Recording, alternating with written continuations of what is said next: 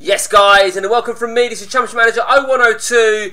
It's a preview save game coming up, part 3 of Garry Johnston's Dusseldorf save. Now I've literally just downloaded this because I had to request access and moved it into my folder. So yeah, there you go, that is the one. Okay, I've no clue what to expect.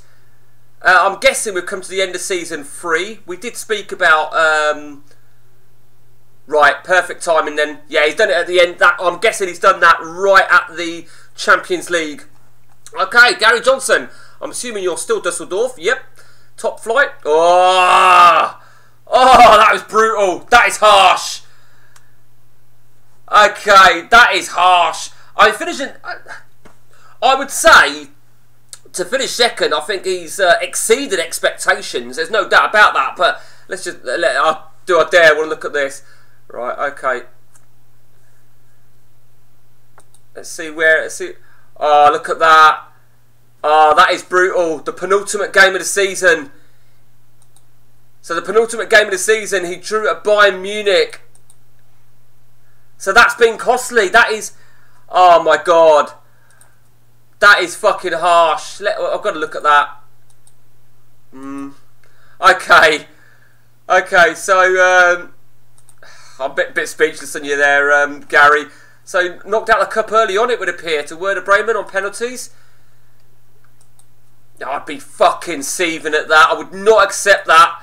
Jesus Christ. I mean, the bottom line is on penalties in CM, it's coin flip. And I guess it's pretty much coin flip in real life as well.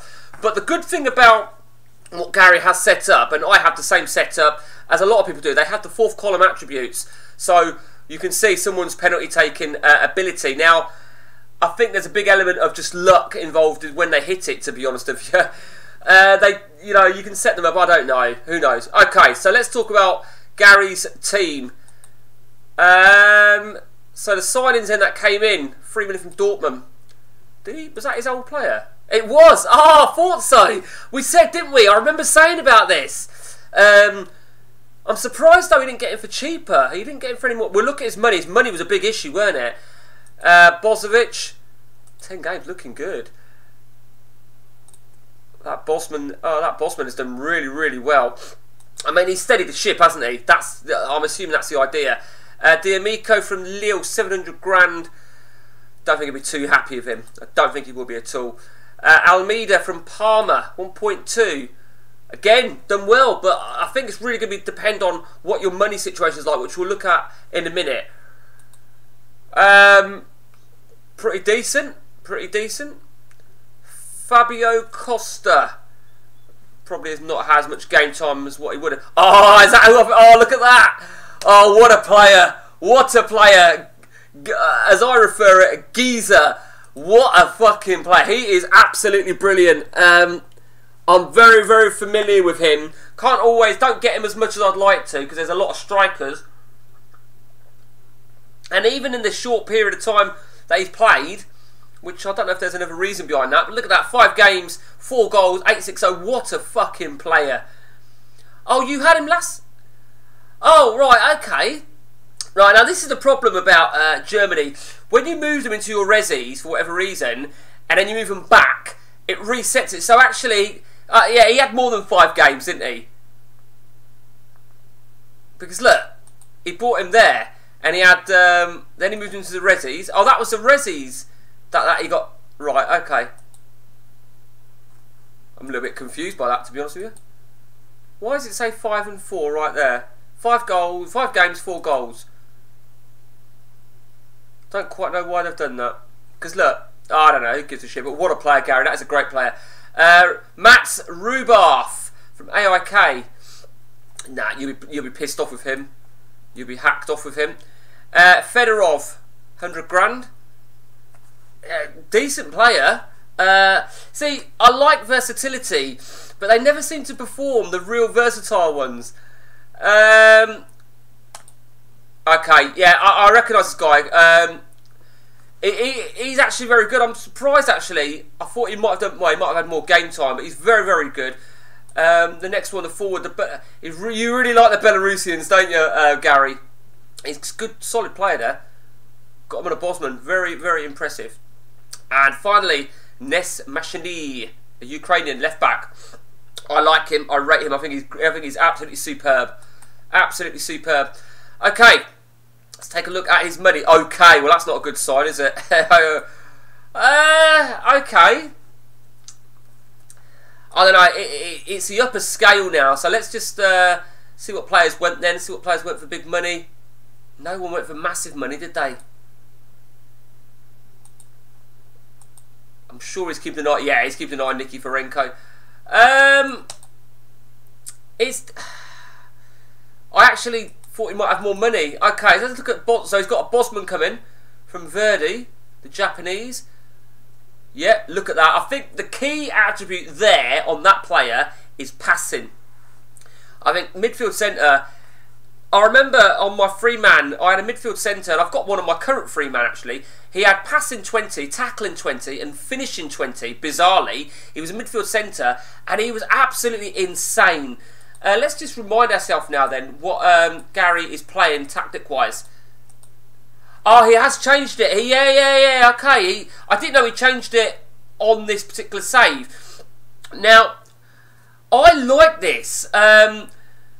Matt, you may recall, if you're watching this, Matt, you may recall I had a very similar formation, but mine was with, what was it? Was it mine? Did I have some arrows or something, Matt? Was it something like, did I have some arrows? I think it was something like that. Something like that. I like that, Garry. I really like that. Let's just have a look at your last game then. So 7-2. Yeah, you've been playing it, you know. I genuinely do really like that. So, very, very interesting indeed. Let's have a look then who Garry's star out man was for this campaign. Well, we can't really count him, can we? Because he's only had a few games. Javier Cruz. Cruz has done well. He don't look the bollocks, does he? That's a problem sometimes. You go by the look of someone.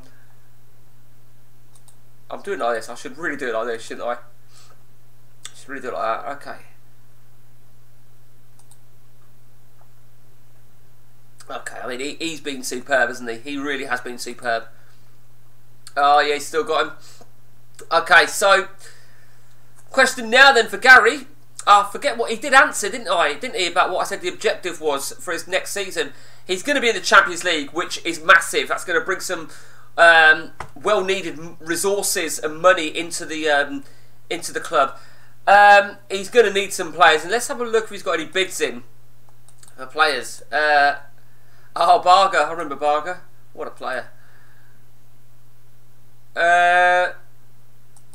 He's got no bids in. Byron Bub. Ah, look at that. I love this guy. I mean, Garry first found this guy. The Mo Salah pre-gen, we call him.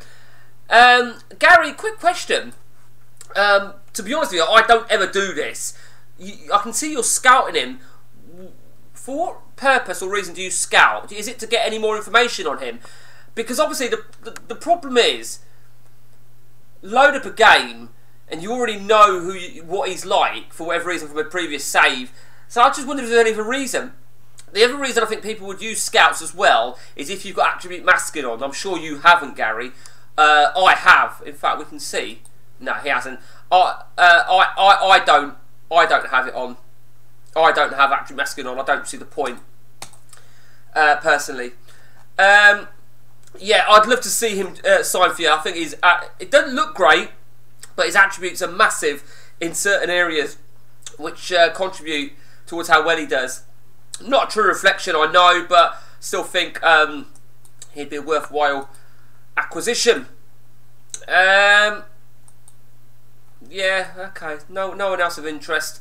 I think we should look though. Let's have a look. I'm sure. Oh, look at that. You must have seen that, Garry. Look at that. 180 grand release clause. I can't ever fucking pronounce his name, so we'll call him Marchin. Absolutely fucking brilliant. You've got to get him. I insist. Oh, Rayard's got one. He's got 1.4. Okay. See, if the scouts told me they don't think he's a great player, I don't believe it. Look, you know, we know that from Sigalco. Okay, potentially two massive players there. The problem is, this is the big problem, particularly on the Marchin. Marchin is not a midfield forward, he's an attacking forward. So he'd only be able to play really up here unless you're out of putting him totally out of position. So that's probably why Gary's a bit reluctant, because of this new formation. Unless he's got plans to change formation, who knows? Oh no, I can't get to it. So that is part 3. Garry, keep them coming. Keep them coming. We want to see what the next season holds for you. For me, I would say an assault on the title, but I think you've got to be realistic. Based on that squad there, it's still not strong enough, I don't feel, to compete, which puts you under no pressure. It really doesn't. I mean, you've only got to look at his lineup like that. I mean, Sanchez is the highest value player. Is that an auto value? No, it's not. I didn't think so. So I'm guessing he had an offer in for Antonio Sanchez. Why he's valued at £9 million. 7.75 looks like the highest then. And then if we look at Dortmund for a minute and see what their highest value is, you see there's a big difference. Massive difference. Right, that is it, guys. Garry, thank you. Keep us updated with part 4. Until next time from me, guys, take it easy.